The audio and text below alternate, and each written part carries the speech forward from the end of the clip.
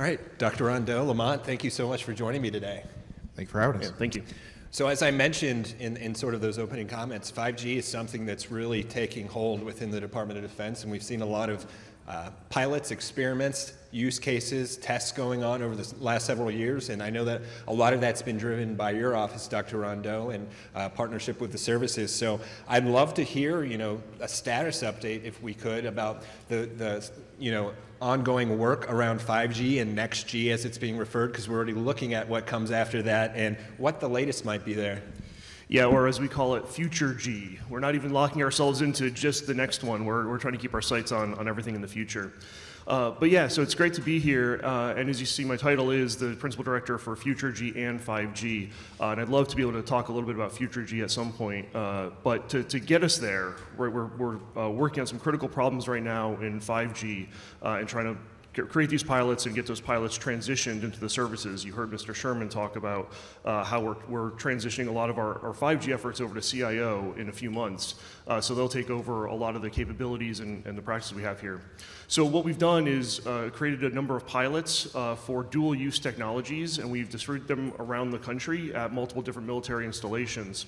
We're also working on some security aspects. How do we operate through this global information infrastructure that folks like Lamont and Verizon have been so gracious to gift us with, and all the work that's gone behind that. So how do we take advantage of that in the DoD has been the question. The pilots that are running right now, all of them are executing. We've got test beds up and running, looking at these applications. I'll focus on just one specific application because we're probably the most mature on that one today, and that's our smart warehouses.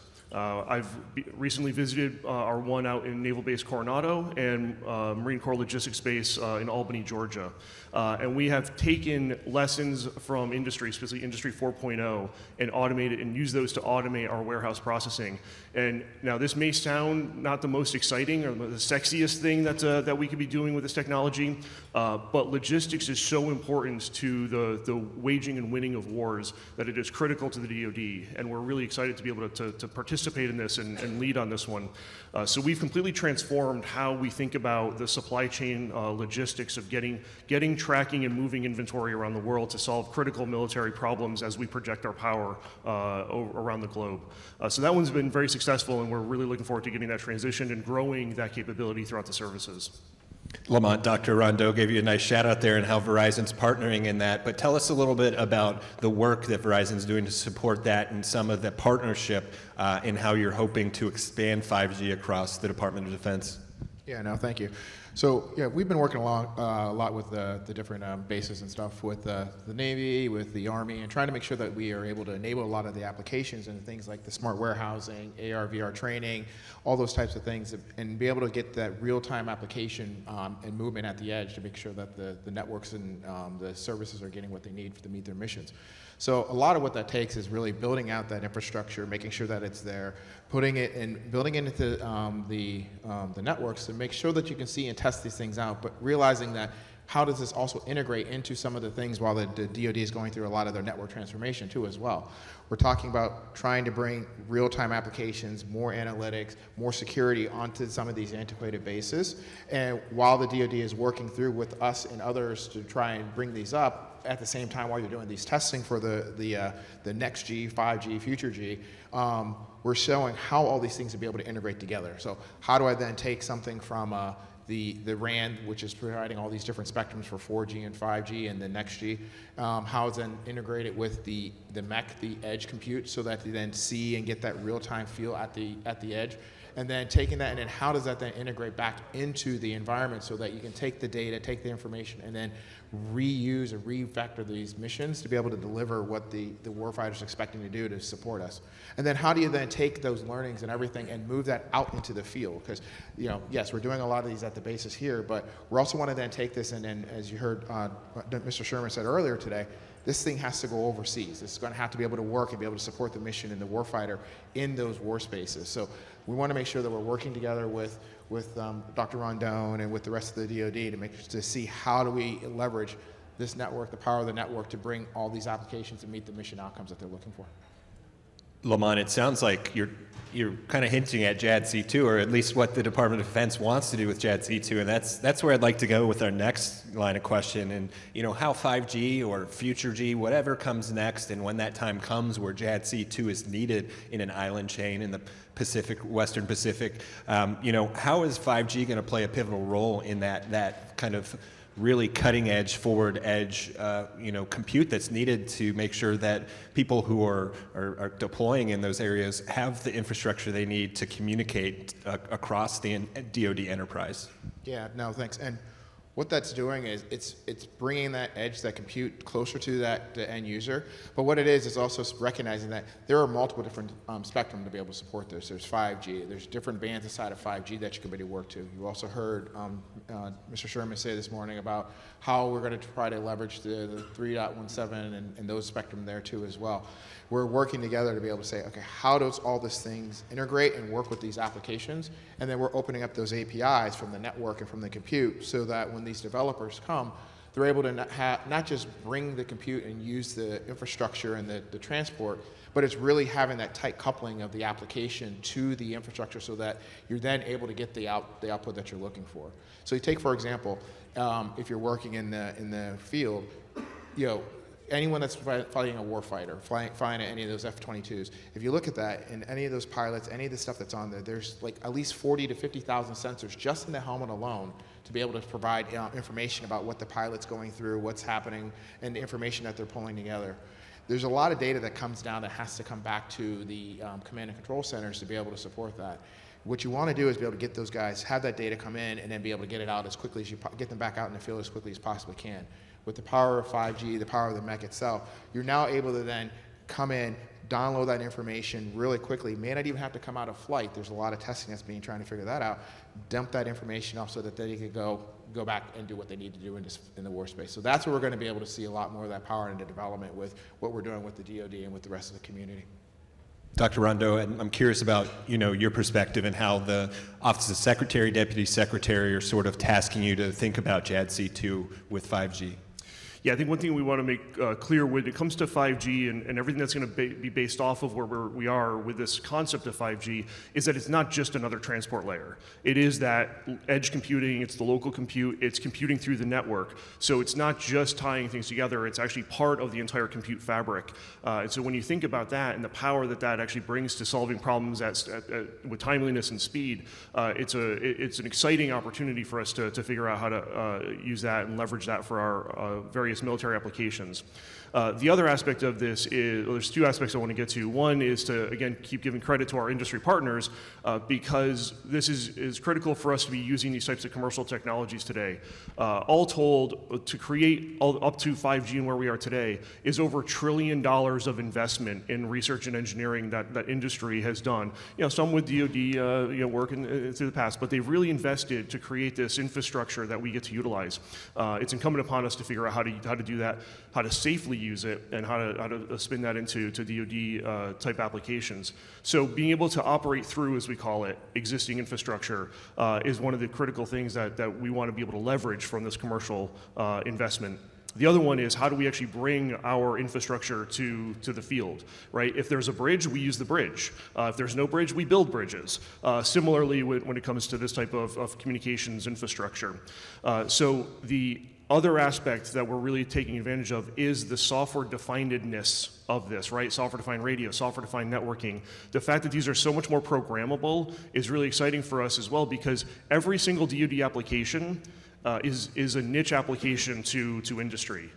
Every time we deploy, the challenges that are out there, the dynamics of the field, a building may be there one day and not the next day. How do you adapt to that? The software-driven nature of this allows us to tune the technology to those different unique application spaces, unique challenges of our warfighting concepts, without having to reinvest every time in a whole new data link, a whole new radio system. It's now software programmable. So that's a really important part of why we're trying to bring this technology in.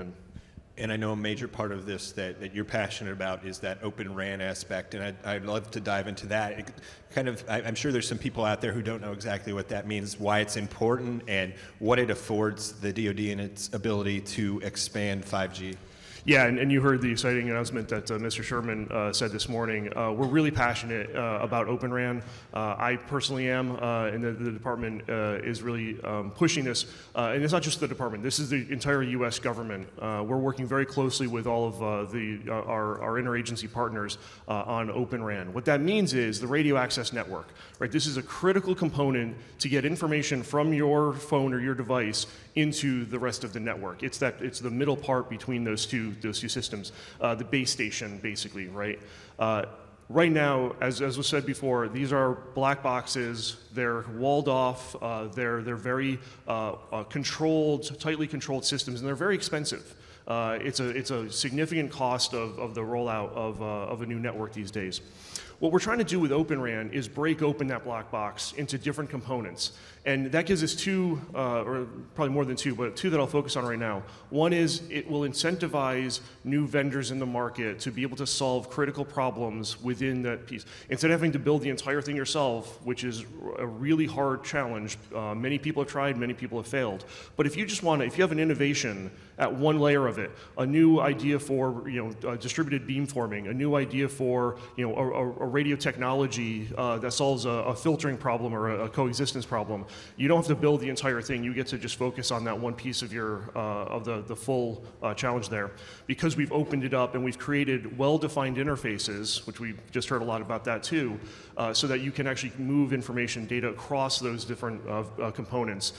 That's going to incentivize the market. It's going to incentivize innovation. It's going to change the game of the speed of innovation in this in the 5G and future G world, and it's going to allow us to explore the internal guts and observe and audit the system, so we can even add more security features, zero trust architectures that can technologies that can fit inside there. All those go together to be an exciting possibility for why this is going to be transformative to us and to really the industry. Lamont, anything to add from Verizon's perspective on Open RAN? Yeah, no, Dr. Rondeau had a great, but a few points on there. But some of the other things too is like we're working very diligently with the DoD, with all the standards bodies, and also other vendors to be able to figure out how do we enable this and make this happen, because it is one of those things that's just critical. I mean, we've started this out on the wireline side, as you guys know. There's a lot of stuff talk about software-defined networking, SD-WAN, all those things. How do you then take that into the wireless world? How do you then take that into so you have that full enterprise to be able to move traffic anywhere you need to be able to segment where you need to be able to meet that zero trust aspect? And there's a lot of things that need to be considered and things that we're going to be working on together. We're part of a bunch of different communities with the National Spectrum Consortium and with the OUSD to be able to look at this and research how do you enable this, how do you enable that innovation, but how do you do it also in a secure manner? When we're talking about things that are happening inside of the OCONUS space, and in CONUS too as well, is how do you then utilize these existing infrastructures to be able to deliver this, but to deliver it safely to support not only the DoD mission, but also to protect the consumers as well. So there's a lot of work that still needs to be done, but we're going to work very closely and diligently to be able to build these standards out. So we're short on time, but one final question, and you can be as brief as you'd like, but biggest challenge or biggest opportunity you see in this space that's standing in the way, or an opportunity to kind of work with industry or vice versa to make this actually an attainable reality? If I may start, the thing that I'm really looking at right now is how do we change the game and how we deal with international challenges, specifically the PRC, and how they like to control markets and how they like to control technology and implementation. If we can change that attitude through these things like openness, create market-based competition, enable innovation, enable security and privacy on these networks, that's a space that they don't play well in, and we play very well in, and that's the great opportunity that we're trying to push towards. A lot of it is really trying to continue this innovation. Even though we've been talking about 5G in this for quite a while, there's still a lot of development and work that needs to be done on the application side. There's a lot of work that needs to be done with the device ecosystem to make sure that we're able to realize this. There's a lot of things that we've been working together with the DoD and with other vendors to make sure that we're enabling all these devices to be able to deliver against the mission set, but to also develop them securely too as well. So it's more than a challenge, but just continue innovation on that side. Dr. Tom Rondeau, Lamont Copeland, thank you both so much for your time. Let's give them a round of applause.